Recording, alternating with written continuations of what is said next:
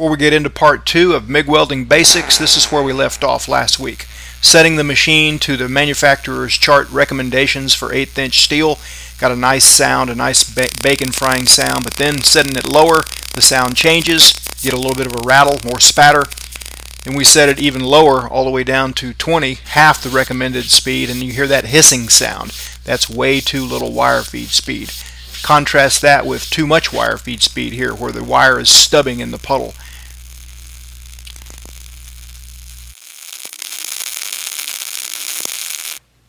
Hey, Jody here with weldingtipsandtricks.com. This is part 2. In part 1 of this series on MIG Welding Basics, I asked for comments so that if I glossed over things, forgot to explain things, we could address them later on. So today, I got a whole bunch of comments on that video, so today we're going to try to deal with as many as we can. One that I can't believe I glossed over is, what's a bird's nest? You know, how do you prevent it? So, the bird's nest thing, it's not like what do I do in case it ever happens. It's more like what do I do when it happens. So let's talk about what it is, things you can do to prevent it. Drive roller mechanisms are similar in one aspect, and they all have drive rollers and some type of a feed tube or a guide tube that they feed wire into. Now this little area right in here, this little area from where this pinches the wire to where it enters the guide tube, that needs to be as short as possible. So this is set pretty darn close. This is a factory setting here. This is kind of how the machine came, but see, there's just not much space right there. It could be even a little bit closer. So the problem occurs when you've got too much resistance, either from a too many coils in your MIG gun, wrong size, your tip is messed up, got a ball of metal on the end of it restricting the wire feed or whatever, but it kinks right here. Once this kinks here from too much resistance somewhere in the gun or tip, then it kinks and it's just going to push wire down in here and bird's nest. So to avoid bird's nesting, there's several things that you can do. Number one, you want to have that little gap set as tight as possible between where the drive rollers pinch and push the wire and where they enter the guide tube. Also, make sure that your contact tip is not crudted up with a piece of spatter that's restricting the wire feed. Also, make sure that you have nice looping bends in your cable. And, there's a liner inside this that typically in some guns, it looks just like that guide tube does. It's a spiral wound steel cable.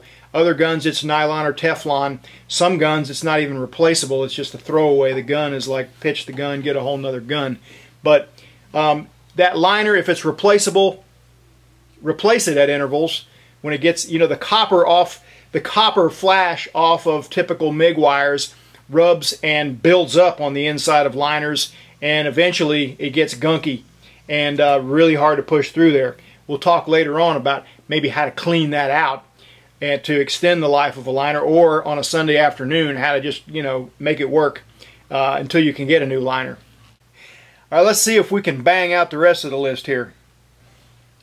Pros and cons of short circuit versus spray versus globular transfer. First thing we're going to talk about is short circuit MIG, because that's what most people will be doing in their shops and at home, aside from heavy industrial welding. Short circuit MIG is more versatile than any other type of MIG welding because you can weld in all positions. You can weld thick or thin metal. You can adjust the machine as you like, and you can use really small wires to get down really thin metal, even auto body type panel thicknesses. It's not the best for production or coated welds. You can fill in a gap easily going downhill. Just all depends on how you set the machine and if you use the proper size wire. Going uphill, not a problem. Vertical uphill welds are not a problem with short circuit MIG. They are with spray transfer, and we'll talk about that in just a minute. Alright, what is spray transfer? It's a different way that the metal comes off the wire. It comes off in fine little droplets, and it's really hot. It penetrates deeply, and it's mainly for heavy, thick metal and for production work. It's hot. It is a qualified process for doing coated work, whereas short circuit requires you to qualify the procedure, and it's got a deep penetration profile. What about globular transfer? Well, globular transfer is not used much in my experience. There may be some application for it, but it's mainly just a bad setting. Explain the different types of gases used for MIG welding steel and their applications. There are lots of different gases that can be used for MIG welding carbon steel, but I'm going to talk about the most common ones, and starting with straight CO2. You need a little adapter usually for your regulator with CO2 because the threads are different, along with a nylon insulator washer to keep your regulator from frosting up. It typically, at higher currents, it's not quite as smooth an arc, and it gets a little bit of spatter, and you can see right there I got a little undercut. But at lower currents with smaller diameter wires, even though there is a much tighter sweet spot that you have to adjust and tweak your settings, you can get a really, really smooth, nice arc. This particular little repair job was done with 023 wire, and then some of the arc shots are using 030 wire. But you can see how slow it is. It's a very slow build-up, but that's not necessarily a bad thing. If you're not worried about production rates and all that, all you're worried about is just making a one-off weld here and there. It gives you a little time, especially when you're out of position. It gives you a little time to make the weld and to reposition yourself. Alright, 7525 argon CO2 is probably the most common for short circuit MIG welding. That's what you'll probably get if you just ask for MIG gas at an air gas store or welding supply store. It's very versatile, meaning you can use it for really, really thin stuff like auto body panels with 023 wire, or you can get bigger wire. You can crank up to volts to 23 or so and weld some pretty darn thick stuff. The sweet spot setting on 7525 is much easier to do than on straight CO2. It's much more forgiving, a lot less spatter if you don't have it set quite right. And again, it's probably the most common, at least it is the most commonly used here in the States. Well, what about 9010? Where would you use that? Use that for spray transfer and also for pulse spray transfer. Now, spray transfer is where that wire never does meet the puddle, just coming off in hot little tiny droplets, and it's a really good process for coated work and for when you need deep penetration. You need for there not to be any doubt that you're getting penetration. And it's fast and it's hot. This is some pulse spray MIG here, and pulse kind of buffers it down where you can then weld vertical, uphill, overhead, and everything else too, but still get the benefits of spray transfer. What about metal prep? For MIG welding, it's hard to say across the board one particular level of metal preparation because it varies from situation to situation. Like there was a rust coating on this square tubing that needed to be cleaned off because I was going to do some TIG welding on it and some MIG welding.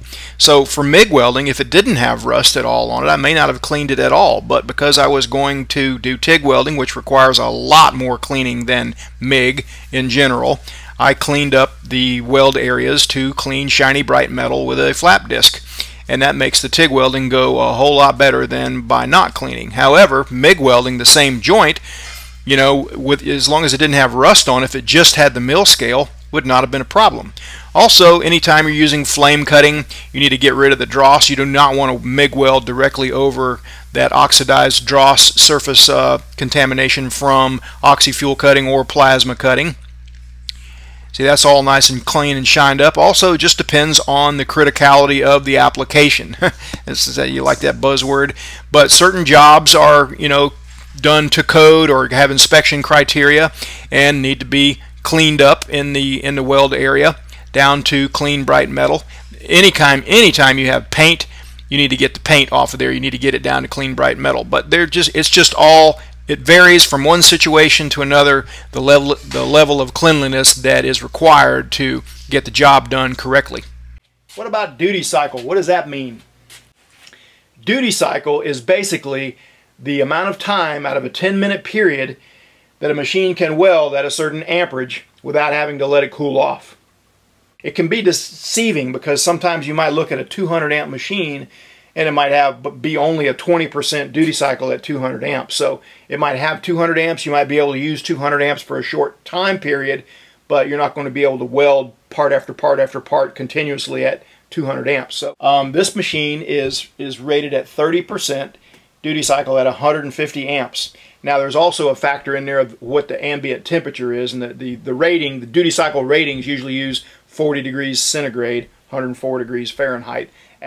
This is a thermal arc fabricator 252i, and it's more money than the Hobart, but at 150 amps it's 100% duty cycle, so you can weld all day long at 150 amps. So let's look at a couple of different situations here and where you might need more or less duty cycle. Here I am using that Hobart 210 MVP, and it's just a little light fabrication job with 1.5" square tubing, 1/8 wall, doing a whole lot of tacking, and then when this frame gets tacked all up, it gets welded up. But I'm only going to weld 1.5" at a time before I reposition, so the machine gets a lot of time to rest.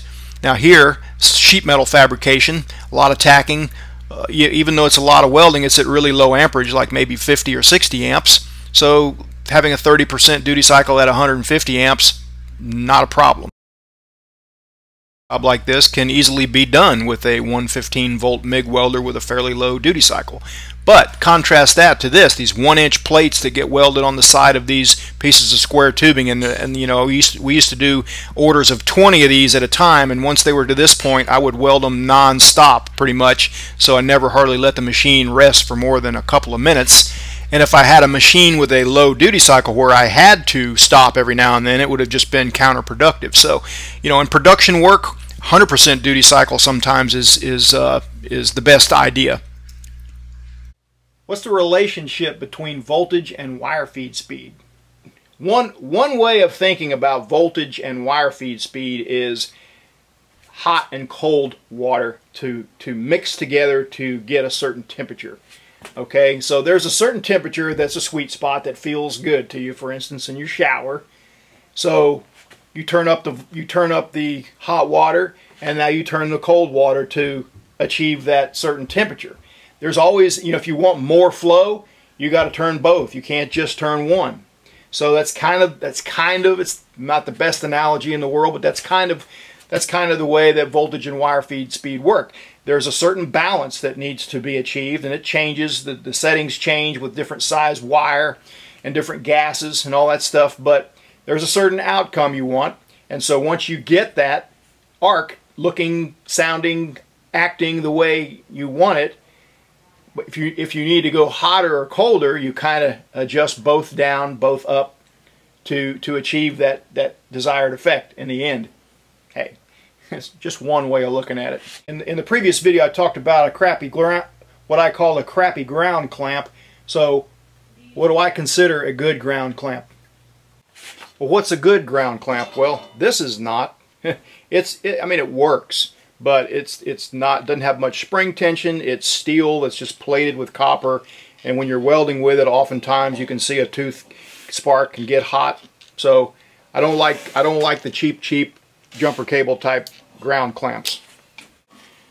This is a good deal better with this copper strap that joins the two jaws, so to keep you from losing a ground if one of them arcs and the other one's in contact. You can also pull this out this way and use it as clamping on the part, and then you've got the copper braided wire clamping on your part, and that helps for MIG welding also. The old school solid copper alloy clamps with a nice heavy spring and jaws on them are hard to beat. Any ground that you use is only as good as the area you clamp it to, so you know you got to have that area completely free of mill scale, paint, gunk. Is a 230 volt welder better? And if it is, why? A 230 volt welder is really not necessarily a better welder. It's just got more power. You can weld thicker metal. If all you're doing is, like say you got a muffler shop and all you're doing is welding exhaust pipe and mufflers, you know, actually a small welder might be fine, might be as good as or better than a big welder. One thing I do like about small MIG welders is small MIG guns. So if you were doing, like, you know, muffler work all day long, it would be important to you to have a nice small gun that was lightweight to reach up and be able to maneuver very easily in tight spots. For instance, compare these two guns. You know, this is the Tweco gun that comes with the fabricator. It's a higher amperage gun. It's really pretty big, especially compared to this gun that comes with a little Hobart 210 MVP. So You know, one of them feels a lot heavier and bulkier. One of them feels tiny and maneuverable. What about pulling versus pushing? Pushing versus pulling. Here we go. You know, that's an age-old argument. There's not a right or wrong way. They're just a little different. You know, we all know that there's sometimes you get in a position, then there is no option. You can only do one or the other. And basically, it's kind of like just know that they're a little different. You know, one's not like awesome and the other one is bad. It's just that you're going to get a little different bead profile, a little bit different penetration, and you know, sometimes a little more or less spatter. So I've done lots of testing on pushing and pulling. As long as you stay on the front of the puddle and keep that stick out short, both of them can work. So I'm not going to get into that deeply. Let's take a look at some of the testing that I did though. This was just done strictly on lap joints, using a little technique that tries to stay up in the front of the puddle with the arc. Pulling and pushing, same settings, same exact settings, no preheat on either joint. And then I cut them using a bandsaw, and then sanded them using around 120 grit flap disc, and then used a little bit of stainless steel discoloration remover, heat tint remover, to swab etch them with to reveal the weld nugget. You can also use naval jelly rust remover. It works pretty good for doing that too, and it's safer. But you can see there's just not a huge difference in the penetration or the bead profiles on any of these welds. Well, that about wraps it up for this part 2. But we're just getting started. We got a lot to cover here. You know, I'm going to get out that thermal arc fabricator pretty soon. We're going to look at some of the settings that it offers, like inductance, burn back, some things like that. We're going to weld some really thin stuff, tips for overhead, lots of stuff. So, hey, don't forget to hit that thumbs up button if you like what you see here, or hit the subscribe button if you haven't done that yet, and we'll see you next time.